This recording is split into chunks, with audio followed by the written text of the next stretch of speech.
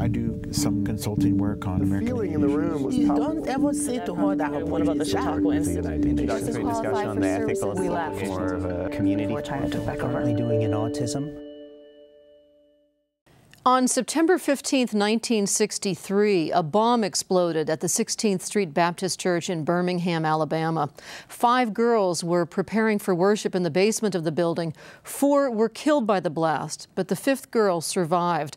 12-year-old Sarah Collins was hospitalized for months and ultimately lost her right eye to her injuries. Now, more than 50 years after that tragic event, Sarah Collins Rudolph still suffers from residual effects of the explosion, yet is often overlooked in the larger discussions of the bombing and its role in energizing the civil rights movement. We'll talk with her about living in the shadows of that historic tragedy, about delayed justice, and about today's most pressing civil rights struggles. Here's our conversation with Sarah Collins Rudolph. Sarah Collins Rudolph, welcome to the program. Thank you. You know, most Americans know the story of the 4 little girls who were killed on September 15th, 1963 in the 16th Street Baptist Church. But fewer know that there was actually a 5th little girl who survived. And of course, that's you. Yeah. Why do you suppose that's the case? You know, when that happened, people weren't saying anything too much about the survivor. Because there was so much going out about the death of the 4 girls. One of them being your sister? Yes. Yes. 14-year-old Addie Mae. Yes, my sister Addie, because, you know, we were together in the ladies' lounge. In the basement? Yes. What do you remember about that morning? I remember how we walked to church. It was Jana and Addie and myself. How we were so happy. And Jana had a little purse. And we was throwing it backward and forward to each other.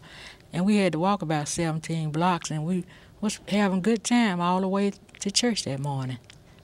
And you were there early. Mass, not mass, but church service began at 11. But we was trying to get to Sunday school. But when we got to Sunday school was already in session. So me and Addie stayed in the ladies' lounge, you know, waiting till Sunday school turned out, and Janie's class was upstairs. And cause you know, by being her age, they had all the senior classes upstairs. And that morning, while I was looking at the door, waiting for our class to start, and I seen the girls come in: Cynthia, Wesley, Denise McNair, and Carol Robinson. So they came into the other girls who were killed that morning. Yes. So they came into the lounge and went on back to the other side where the stalls were. And they came out together. Denise was in front, and she stopped where Addie was. Addie was standing by the window, and I was on the other side of her by the sink. And when she stopped, she asked Addie to tie the sash on her dress. And when Addie reached out to tie it, we stood there looking, but we didn't get a chance to see her tie it, because that's when the bomb went off. You know, there had been literally dozens of bombs in Birmingham, Alabama in the year and a half prior to that event. Were you at all afraid at that point as a child growing up in Birmingham, which of course at the time was the most racially segregated and discriminatory city in the U.S.? Did you have a sense of fear? No, I didn't have a sense of fear. I remember when they bombed Arthur Shore's house. We heard about that. You know, he was a lawyer. And I heard about the bombing in Shuttlesworth Church, and they didn't nothing happen to them, you know. But when the bombs went off, it looked like it was just something that Birmingham was used to, you know, hearing bombs. And by going to church that morning, we never did think they would bomb the church up. I just watched the critically acclaimed movie Selma. And I have to say that the scene, which is a little bit different than what happened in real life, of the girls walking down the steps, of course you were actually one of them, when that explosion happened, I literally jumped out of my seat, and so did so many of the people sitting around me. I can't imagine what being there must have been like. You saw the movie too. What was Yes. your reaction to the movie? And what did they get right and what didn't they get right? Well, for one thing, the girls wasn't walking down step. That was one.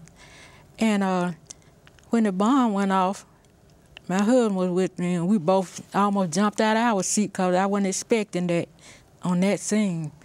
But it just really scared us. And it took me back to that moment, you know, that sound, and it just really scared both of us. You actually spent more than 2 months in the hospital after that event. Tell us a little bit about the injuries you sustained that morning. Well, when the bomb went off, and I turned to look at Addie and Denise sat, and all of a sudden, all the debris just came rushing in. And when it rushed in, a lot of glass got in my face and my eyes. And they was able to save my left eye, but I was blind instantly in my right eye and had so many pieces of glasses in my face. The doctor had said it was about 26 pieces of glass that in my face that was in my eye together. There's a heartbreaking photograph of you in the hospital. You have 2 patches over your eyes. And I understand that you didn't know right away that your sister Addie died, nor did you know at the time that you actually lost the vision completely in that one eye, and that your right eye was removed. Yeah, yeah. I didn't know. I didn't know the girls was killed. That's by me being blind instant, and they came and took me out of the church. Cause when the bomb went off, I called Addie 3 times. About 3 times, I called her name, but she didn't answer. So the first thing I thought about, maybe they had ran on the other side where the Sunday school area was. But I found out later when I arrived at the hospital, Janie was there, my other sister. And Janie? And I asked her, I said, where Addie? And she said that Addie hurt her back, but she was going to come and see me tomorrow. So I guess she didn't want to get me upset that Addie was killed. So she was talking to somebody while I was laying on the couch because they told me the eye doctor wasn't there. So while I was laying there waiting on the doctor, that's when I heard her say, tell the nurse, somebody, she said one of my sisters got killed. And you just overheard it? Yeah, overheard it. That's how I found out. So when they got through operating on my eye, that's when I went back upstairs to my room. My mother was there. She let me know that all the girls were killed. I was the only one survived that. Although there wasn't, we didn't know of such a thing as post-traumatic stress disorder, you certainly have suffered from post-traumatic stress disorder as a result of that.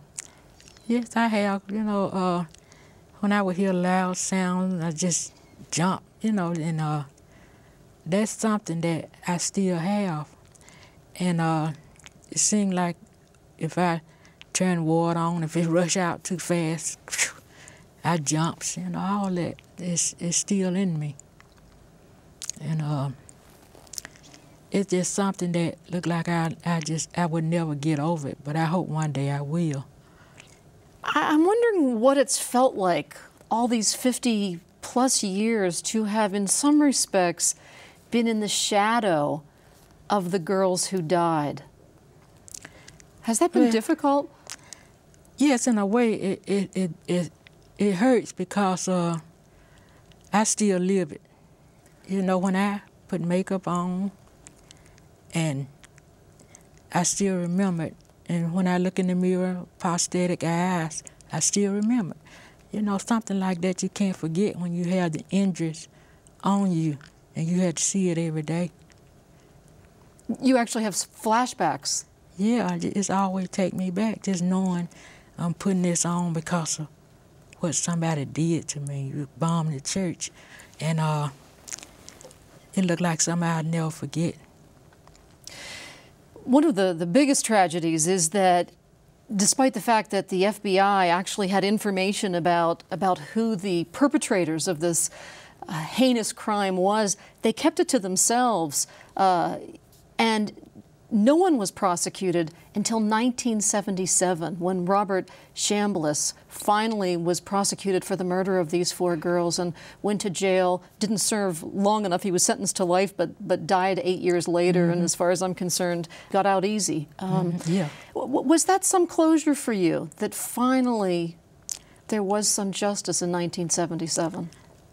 You know, at first, I really wasn't satisfied about them waiting so long to have his trial, because they lived their life and they lived it, but the girls, you know, they didn't get a chance to live their life out. So I felt like since the FBI and all the city officials knew about it, they should have put them on trial right then and there, because they lived a time doing what they wanted to do. So the girls didn't get that chance. And in fact, 2 of the perpetrators weren't convicted until 2001 and 2002. So they were decades living free before they finally served. A 4th one died before he could go to trial. And I think one of the biggest tragedies is that your mother she died before anyone was convicted of these crimes. Yes, and that was 38 years later. And one of them, Cherry, tried to get out of it by saying he was too sick. But Robert Cherry. Yeah. Bobby Cherry. Yeah, Bobby Frank Cherry. And he was playing as though he was too sick to go to trial, but they took him to Bryce, and they found out he could go to trial, because, you know, every time I would see him, he'd have a whole pack of pills in his hand. And he was saying he wasn't able, but I was glad they went on and They were saying that he was psychologically not capable to stand trial. Right. But he would, because they found him.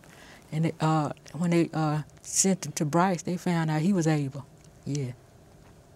Another tragedy of all of this is that to this day, you do not know where your sister, Addie Mae Collins, is buried. You wanted to move her casket from one cemetery to another. And when she was exhumed, tell us what happened and why you don't know where she is. Oh, well, you know, the reason why we didn't know, because, you know, after the funeral, they had 3 funerals out there in one day.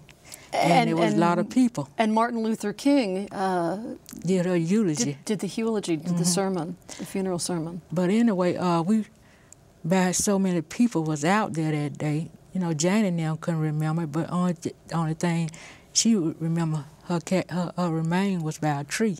They buried her close to a tree. So, and we wanted to move her, because I would come out there before they dedicated this headstone, because they told us that it was a cross indicating where she was located.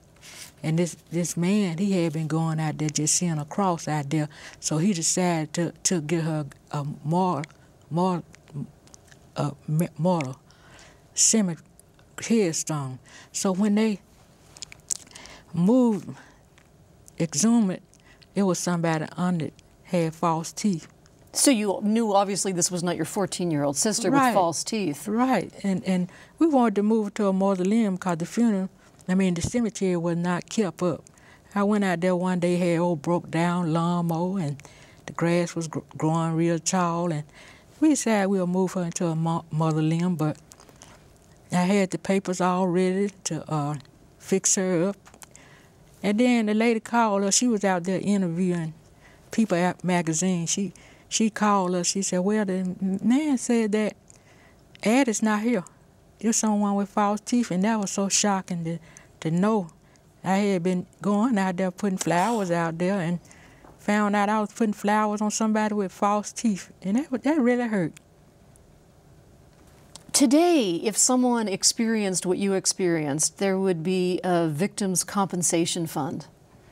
When this happened to you, not only in some ways were you overshadowed by the death of the 4 girls, but it sounds like in some ways you had to deal with the repercussions of this on your own. Yes. Yes, I did. You know, like we was talking about, did no one say anything about the one that survived. But when I got old enough, I began to go to places like to see could I get victim compensation for added death and my injuries. And people say, well, you know, that happened in '63. So we can't do nothing about that.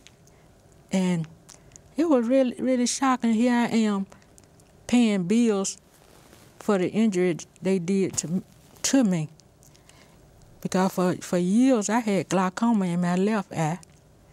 And so you were at risk of total blindness? Yes.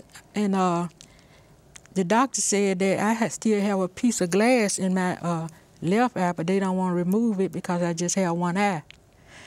And all this, I got to pay these bills on my own. And I was taking drops for so many years for this glaucoma. And after a while, the doctor said that now the drop's not doing any good. And he was going to have to just cut an incision in my eye for the fluid to drain out. To relieve the pressure in your eye? Yeah, yes. And I had that done. And he still told me that I had have a cataract, too. And right now, he wants to just try glasses, different types, you know, that strengthen that eye, because he still don't want to just mess with it because he don't want me to go blind in it. So he said until then, that's what they was going to do. You were an A student before this happened. Yes. And you had ambitions to become a nurse when you graduated high school. Yes. How did this explosion change your life's path? Well, it changed a lot because, you know, a bombing like that, you don't never be the same. I didn't really study and feel like that because I was always so nervous and so fearful. I just couldn't do it because it changed my life, and I was sickened by added death, and I didn't become a nurse. So what I did, I began to get jobs like into foundries. I did foundry work. Factory work. Yeah, and also I worked in one foundry. It was in 3 years. Then I worked in another foundry for 14 years, and it just changed my whole life, really.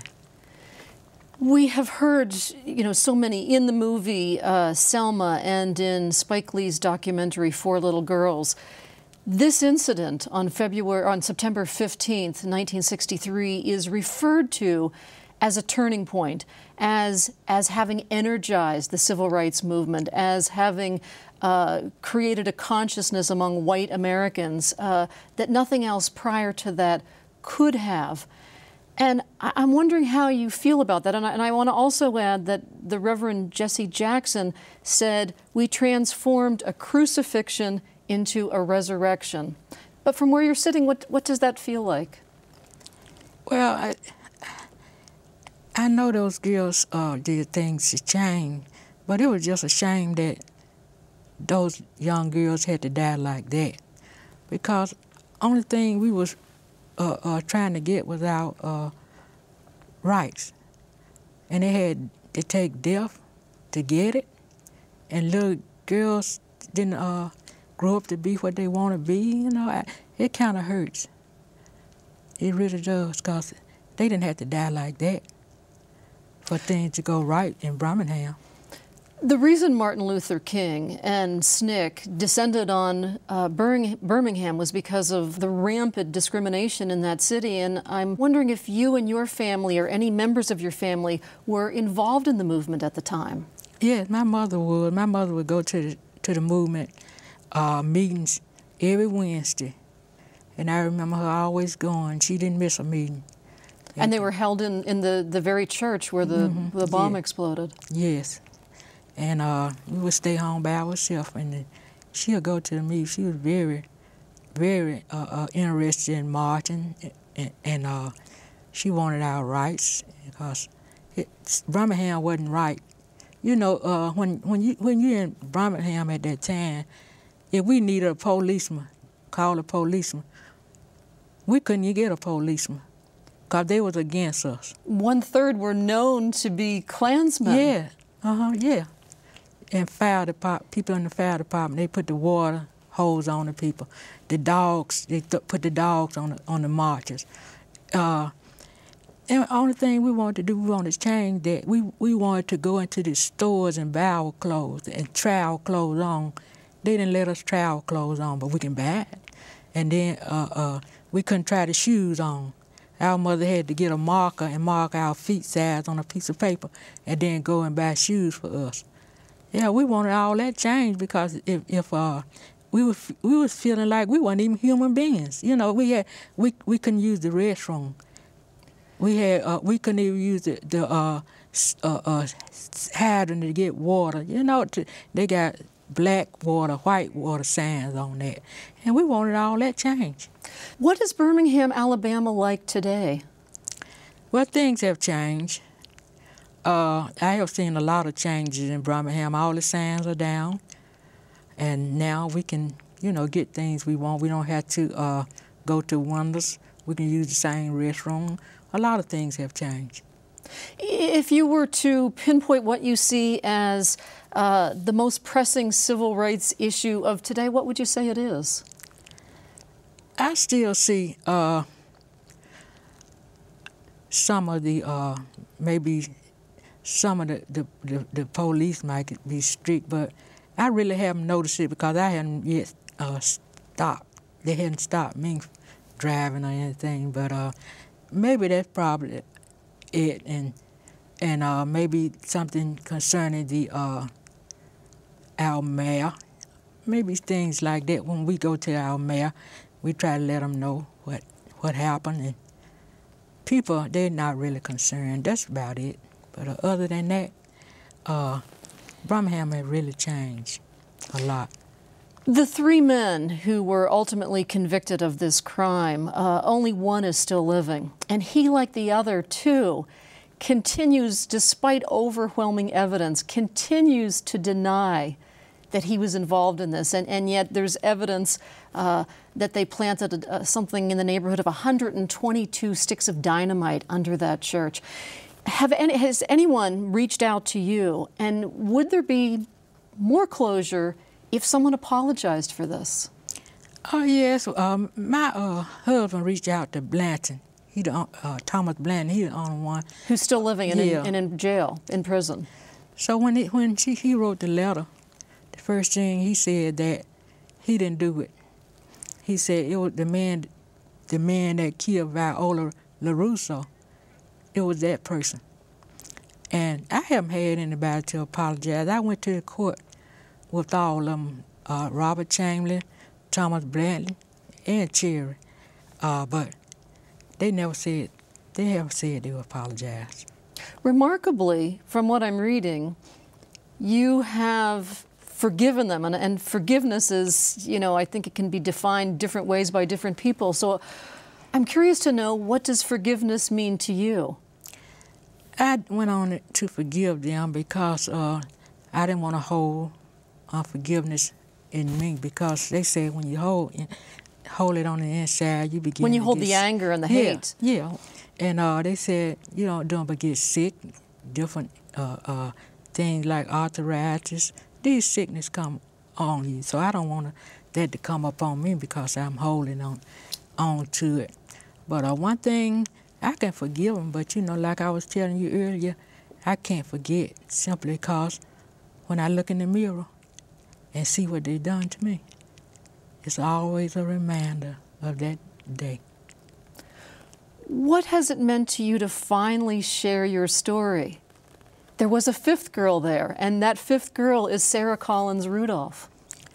Well, it meant a lot because I was there, and I believe God left me there to be a witness, because many people for years was saying that these young girls was in there putting on their silk robes, getting ready for the youth service, and that wasn't what it was. It was just the fact that they class just turned out and they just went to the restroom.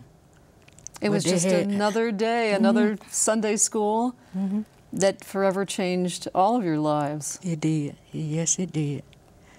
And it was wrong for them to put a bomb on the 16th Street Baptist Church and kill those girls because they was innocent, sweet girls. All of them was very sweet, and kill them. Finally, what did all of this do to your faith in God? I believe it made my faith stronger because when the bomb went off, I called on the Lord. And I really believe since I had that opportunity to call on Him, He came and He saved me simply for that purpose, because where those girls were standing, that's where they placed the bomb. But He had me on the other side of the church right by the water, and He saved me to let people know what really happened that day.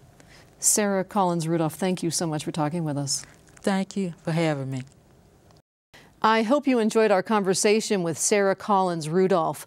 For more information about the 16th Street Church bombing, visit our website at conversations.psu.edu. I'm Patty Satalia. We hope you'll join us for our next Conversation from Penn State. Production funding provided in part by the Corporation for Public Broadcasting and by viewers like you. Thank you. This has been a production of WPSU.